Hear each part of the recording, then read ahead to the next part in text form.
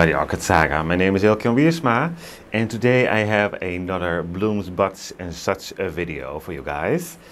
If I remember correctly, it's episode number 16.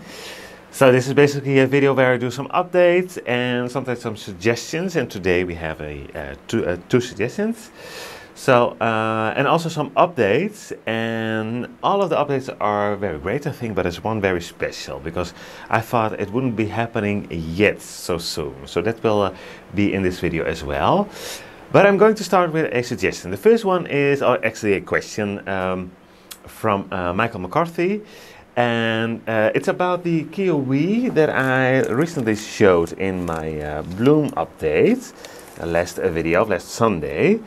And the bloom, meanwhile, did fall off, but he asked to show the whole plant in frame, so they could have an idea of the size of the plant when it's able to bloom, because he gifted this, well, a variety of the kiwi to hillbilly orchids. And so they could have a, like I said, an idea when to expect it to bloom. Well, I hope you can see it while meanwhile I'm talking. I must admit, this last growth here from last, you did make a sheet, but it didn't start to bloom. But no, it didn't make a bud. So it skipped a year. Maybe it could have bloomed a little bit earlier, but this is the size to it. And this bloom is better. This leaf is better. This leaf is fairly short, so that would probably be in its transition period. I'm not sure yet. It's from 22. I did repot it, so probably that's the case here with this cane. But yeah, this is the size.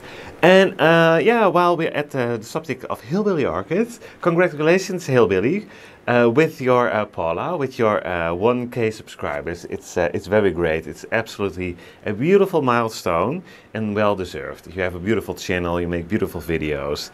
So it's really really nice to see that you hit that 1K. So, but anyhow, this is the first request that we have.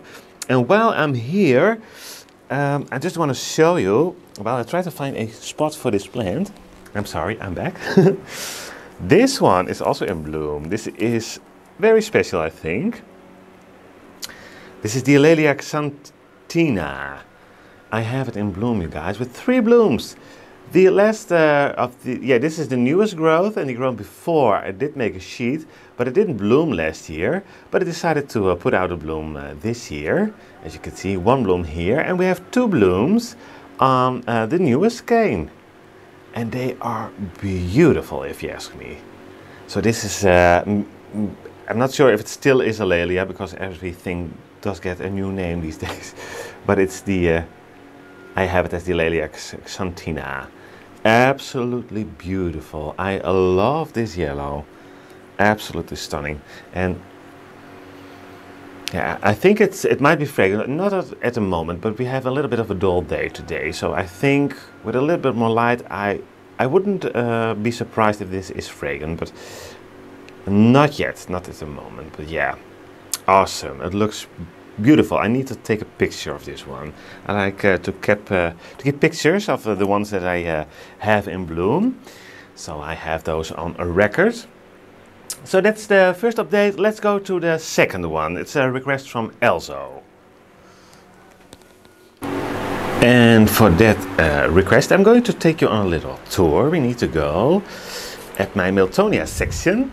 And let me turn off the ventilator. It's fairly warm, so I need it on, but I do turn it off just for a few minutes so we can do the update, because from ELHO I did receive this beautiful Miltonia spectabilis semi-alba, and he asked, how is it doing? Well, it's doing fine, but it's been through a rough time. For most of my Miltonias, especially when they're fairly big, they take a little bit longer to adapt to a new system. But I hope you can see that we have new roots on the way, new growths in the back. Let me check. Yeah, we have new growths here. So it doesn't bloom yet, but it's better. I agree with the plant just not to bloom yet. But I see that it's now going upwards again. So we had a little bit of a dip here and there. As you can see, some shrinking on the bulbs. But it's starting to get there. We have some old leaves yellowing. That's fine. But the rest is beautiful green, as you can see. So yeah, it just does take a little bit longer, but it should be fine. It's looking great in this situation, I should say. So it will be better, and then it might be something like this. This one is just starting to open up.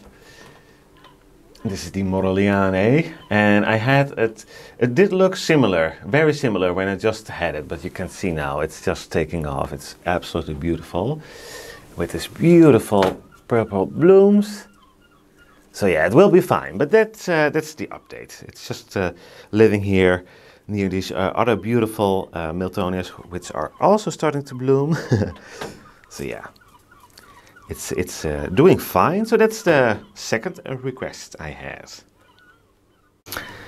And yes, I have a little bit of a confession to make, because I know I had some requests on my new plants I recently bought. I had quite a few of them to do videos on the repotting, but I'm sorry you guys, I couldn't make it because of my schedule. It was very, very busy, so I could only do a few every day. I only had about 10 to 20 minutes sometimes to do a repot, and yeah, it goes way quicker if you don't film it in most cases. So that's why I didn't film these guys. But I had to repot them, because this is we're still in a beautiful season to let them adapt, so I did take advantage of that. But yeah, I apologize, I didn't film them all. But I have luckily quite some videos on here if you're new here and you have no idea how I do repot and transition my orchids into self-watering. I have the videos on here. But yeah, I apologize to the people that asked for the filming the repotting. I will do it, I believe, on another occasion, because I probably will have some new orchids anyway, someday. So I will do. I try to to film it then. So yeah, that's a little bit of a confession. But yeah, they do well, but they really are. I'm waiting for the new roots. So, and most of them do start to take off beautifully, as you can see here. So that is the confession. And then I have a little bit of an update here on my Venus, which I should have done probably a little bit earlier, but a few weeks back I did send 2 of my Venus over to Ince's Orchids. And that was because he wanted them, of course, and I wanted to give to them. But to be honest, I wanted a shelf gone over here. So this shelf was about this level, and I had another one. I did take that off because these 3 are starting to get really big. So they have some space now to grow, a few years to grow even a bit bigger. And also down here I had a little bit more space for my viruses. But as you can see, one is in front of the shelf because of this beautiful long spike. So I can see the blooms a bit better, which are stunning. And it started to reach this shelf, the spike. So that's why it's now temporary here, but it does fit in there. So that's very nice, I think. The Alba virus is over here. This one I did buy to celebrate my 1K milestone over here. And this is the Grammatophyllum speciosum variety Alba, which is getting fairly big as well.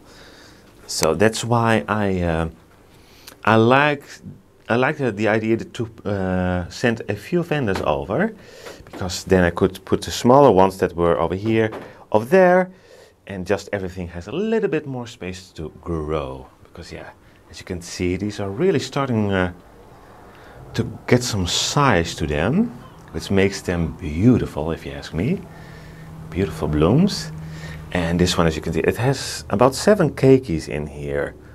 But the mother plant is fairly large as well, as is this one. So yeah, therefore I needed some space over here.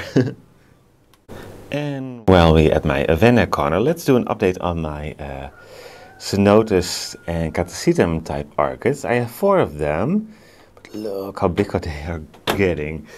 Absolutely beautiful. They arch a little bit over. I just let them because, yeah, they are just very large. But they are looking very promising. Absolutely beautiful. I'm really looking forward to the spikes. And I think they will bloom again. Last year I had all 4 of them for the first time in bloom. I started the year before with 2 of them. But like I said, last year all 4. So I hope this year we will get them in bloom again this year. But yeah, as I can tell, they look even bigger than the year before. So yeah, I think they're really doing well. Absolutely beautiful. So that's something to look forward to. And yeah, why not do an update on my vanilla? I finally have a growing point again. So yeah, my vanilla stops growing as soon as it does get a little bit colder. The tip starts to rot off. So this is the 4th attempt of it. I have it about 3 years now here. I was hoping that it should reach the ceiling and I can let it grow all over to my into my greenhouse basically. But yeah, so far nothing yet. Well, it's trying. Let's put it like that. But yeah, I was hoping to keep it in growth even during the winter, but yeah, apparently it's a little bit too cold for it. I have it around 18 degrees Celsius here, but yeah, it really doesn't like that type of temperature. But anyhow, just some updates in this corner. And then over in this section of the greenhouse, also an update, the one that I was really looking forward to, that I didn't thought it would happen this year, but it is. Maybe you spotted. It's not a update on a Phalaenopsis as well. Sort of. It's my Bulbophyllum Phalaenopsis. Can you see it already? It is almost in bloom. And I just recently did repot it, but yeah, it didn't mind it at all. We even have some down here, as you can see, so quite some blooms, but they do look beautiful. And those very beautiful long leaves. This growth was already there. I didn't get a new growth yet, but instead it decided to give me these beautiful flowers. So yeah, I didn't expect this because, like I said, just recently did repot it into a whole new system. But it has a beautiful root system, and I did a video on it, so I will link it, or perhaps I already had linked it, but yeah, it's doing fine, doing fine. I changed the position. I had it hanging over there, but the leaves did get quite some purple color on it, so I decided to put it in this corner, and I think it likes it. It does look very beautiful, absolutely. So yeah, I thought this is a nice opportunity to do an update on this one. And then the last updates are over here. Very nearby my Miltoniopsis, which are giving me a beautiful fragrance. Absolutely stunning. But the first is just, I never had this happen, as far as I remembered, on my Neavium Odontoglossum. 2 spikes. This is the last spike that started to open up the blooms, and we have even a 3rd one. But it does look so beautiful with those fairly big spikes. Absolutely stunning, and such beautiful blooms. So yeah, I just wanted to show them. And over here I have these in my blooming update, these Sygonesias, that one and this one. But maybe you did see it back there. We have 1, 2, 3, 4 spikes on here, but this one is coming from the apex, and it's go all up here, and then it makes a leaf on a flower spike. I'm not sure. Maybe this is what they do, the Sygonesias. I'm not well. Actually, this is a Zygopetalum, so it's not a cross. I'm not completely sure about it. There's no idea, but Michael McCarthy did give me this name, so, and I think it's right because the blooms are looking very similar if I look up that name. But yes, spikes. Also, this one is doing it with a sort of leaf coming here, from the apex, and this one is doing it as well over here. I hope you can see it. Let me, whoops, I'm sorry, a leaf in the way. Let me zoom in a little bit. Really coming from the apex. Not sure, but anyhow, they do look great. We have quite some blooms there in the back as well, as you can see.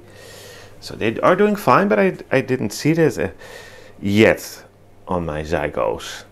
But anyhow, it does look fine, but it's strange, a flower spike with a leaf. So I'm not sure if that is really what they should be doing. Anyhow, and just a quick update over here. That's the last one. I hope you enjoy these updates. I personally do, especially when they're good updates, of course.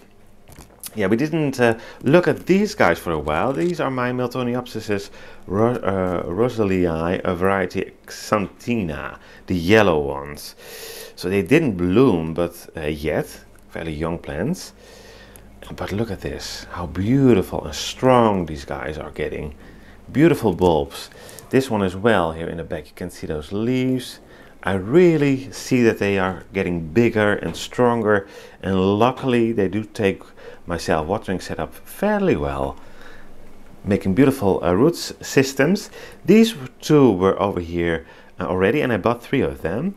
The other one is this one. I kept this one a little bit darker. It's still doing fine, but it wasn't growing as strong as these two, so I decided to put this one on the shelf as well, just to because these really do like that extra daylight, as we can see. I hope you can see how strong these growths are. So I thought, yeah, that's a nice update on the Xanthias. Yeah, we'll find a place for the tag later. So yeah, you guys, I think this is it for now for this video, the updates. Let's show this one quickly. Such beautiful spikes. I hope you enjoyed this this video. Like I said, I really enjoy making them myself. It's a little bit crowded over here. And now you can see, that's why I'm always doing my intros and outros if I'm in front of the camera outside, because of the light. You can see it doesn't do very well on camera, sadly, because otherwise I would be filming these beauties way more often, because these are absolutely my favorites. But yeah, it's the lighting. It's not doesn't look that great. Actually, this one is for the second time in bloom. You see, if those lights are gone, it does look better. It's now a little bit dark, but we have more daylight over here. You can see the difference. I think it does look so much nicer, sadly. So that's why you see my intros and outros, like I said, if I'm in front of the camera, always in my greenhouse, or basically always. Anyhow, you guys, thank you so much for watching. And as usual, if you have any questions or suggestions, please let me know in the comment section below. And for now, maybe you want to give this a thumbs up, like and subscribe if you didn't already have. And I really hope to see you at one of my next videos. Bye bye.